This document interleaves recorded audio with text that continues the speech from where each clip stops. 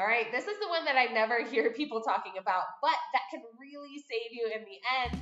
By this time, we know that teaching online independently is the gold standard in terms of keeping more of the income that you make while teaching online.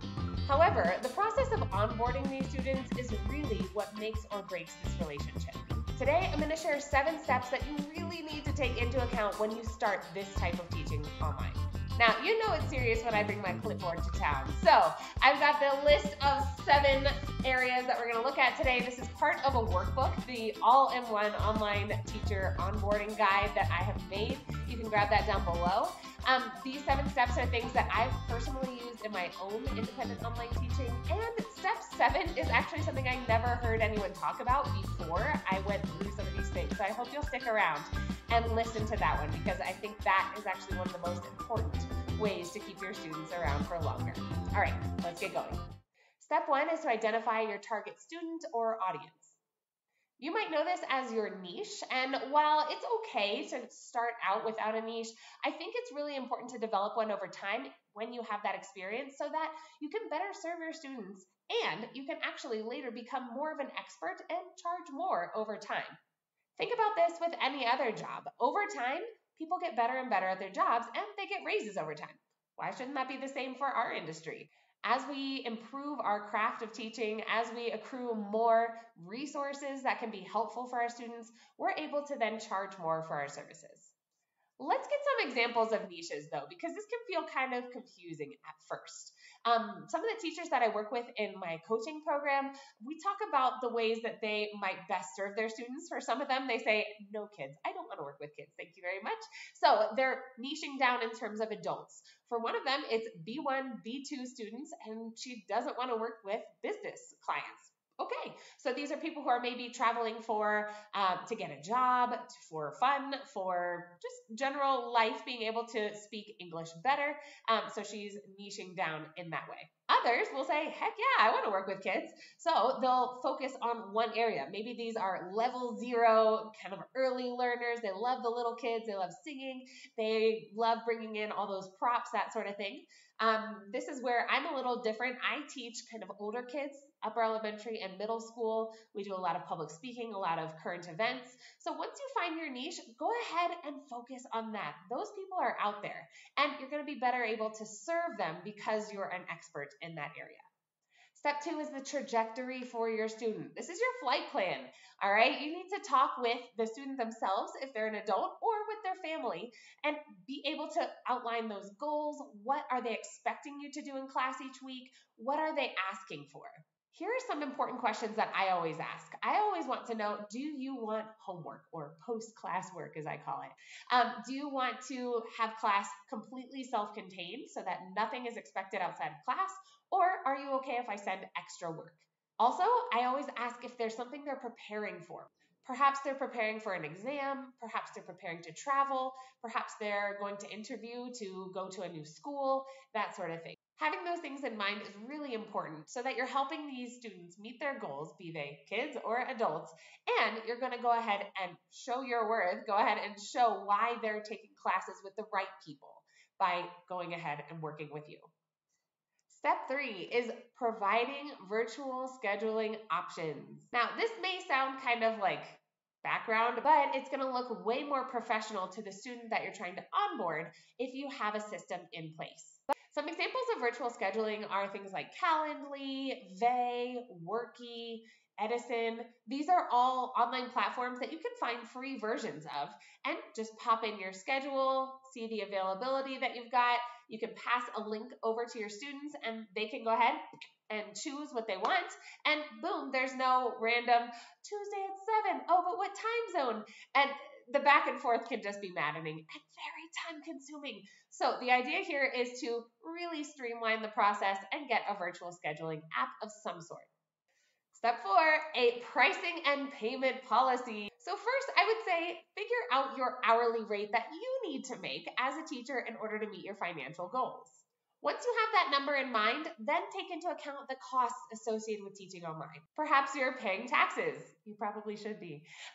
Paying for curriculum, paying for a platform, paying for any extra storage services, things like that so that you can provide added value for your students.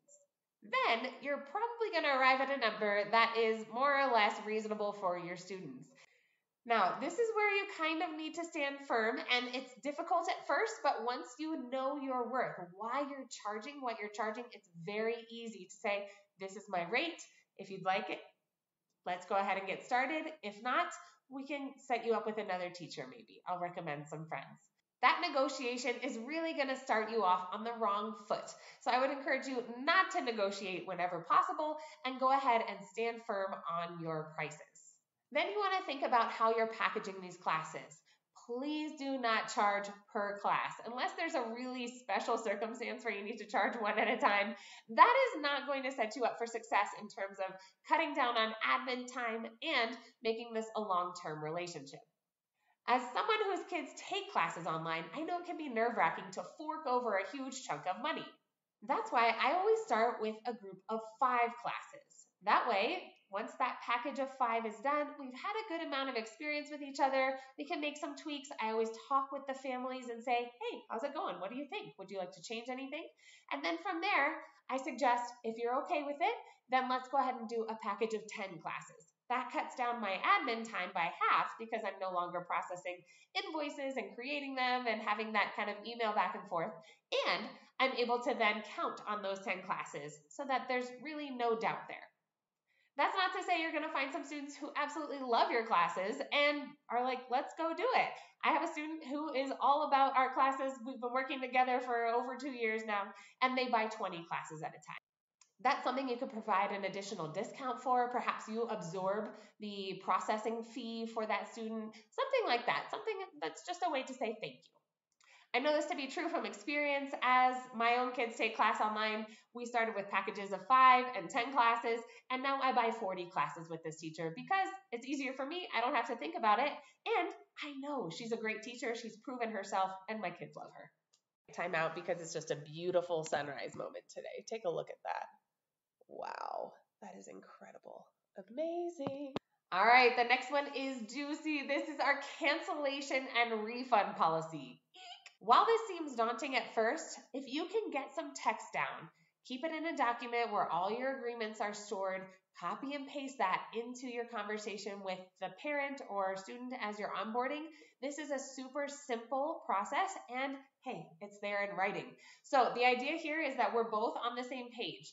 For me, I ask for 24 hours notice, and if they can't make it under 24 hours, the class is charged as normal. However, if they do give me 24 hours or more notice, then hey, we'll just push that class to the next week. Now, recognize that this has me losing money, especially during the summer months when students are on vacation often, or during the holidays when students are taking, weeks off at a time. So I do put a stipulation in there that there is only one forgiven or pushed back class per month. But I've heard of a really great strategy from a few other people, Ashley DiMercurio being one of them. You can check her out. She records classes. So if kids aren't going to be there, she kind of does a recorded, like Dora the Explorer type class where she's prompting the student to respond or maybe complete a task while recording it, then send the recording off. That class is completed, not in the normal way, but in a way that's at least sufficient. And you're not losing out on the income. As far as refunds, you're going to need to evaluate this on a case-by-case basis according to your payment method. So if it costs you a ton of money to refund something using your payment method, you may want to state that your refund policy is no refunds. However, it is transferable to a friend or family member, and they can work out the financials between them. I think that's probably the simplest way, but if you've got another idea, go for it. Just take a look at any fees that might be associated with refunds according to your payment method. All right, we're getting down to the end. These last 2 are crucial, especially step 7, so stick around. Step 6 is setting up feedback routes for your students. In the workbook I mentioned before, you can actually pick up 6 feedback clips that I've already created for you and go ahead and pop in your individualized feedback for each of those students. That's something that's available and out there for you. However, if you're up for writing your own feedback, I think you can do it pretty quickly and it provides great added value for your classes. Setting up these routes is what's going to make it truly efficient for you. So whether that's an email, whether that's a WhatsApp message, a WeChat message, figuring out a way to do that efficiently is going to be really important. One bonus tip here is that I often take screenshots during class. I'll pop those screenshots into the email or message that I'm sending, and parents feel like they're kind of there. Maybe they weren't at the kid's elbow, which I prefer, but they're able to see, I can see that they're writing. I can see that they're talking. Maybe I've included a video clip as well. There's lots of good stuff that you can do to really create that rapport among families and you as their teacher. Number 7. Okay, this is the one that I never hear people talk about. It's always get the students on your schedule, start teaching them, sell them packages. However, if we're truly looking out for the long-term benefits that these students are going to experience from their time with us, I think we really need to consider this. Now, let me tell you the story of a student that I met with for about 2 months. We were working well. The parent had given me a plan that they wanted the kid to kind of work toward. It was a public speaking type class.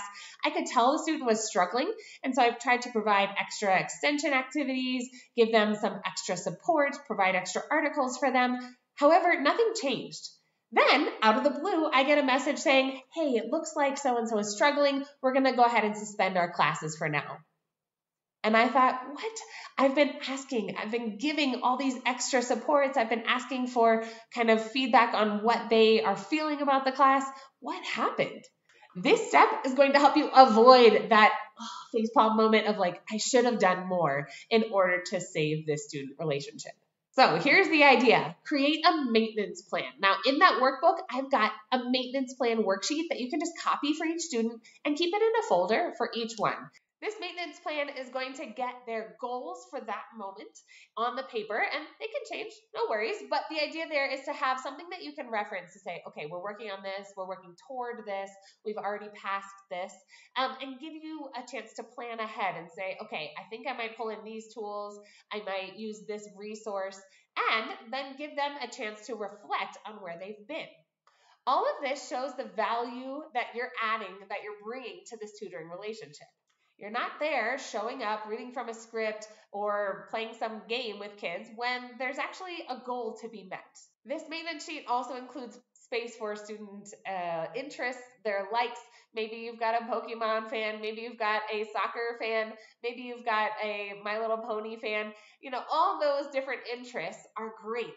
For adults, this might look like upcoming trips or their hopes and dreams for their future. You can write those down, keep those in mind, and tie back to them whenever possible. In my experience, doing maintenance on our tutoring relationships is really going to make them last longer, and it's going to help our students see the success that we really desire for them. All right, so what do we think? 7 steps to onboard your students. I hope you'll pick up the workbook. If you've got questions, leave them down below. I'll get right back to you. And if today's video was helpful for you, please, it would be very helpful to me if you would click subscribe and like. It is free for you and it's super helpful for me. If nobody's told you yet today, thanks for doing what you do. It's really important.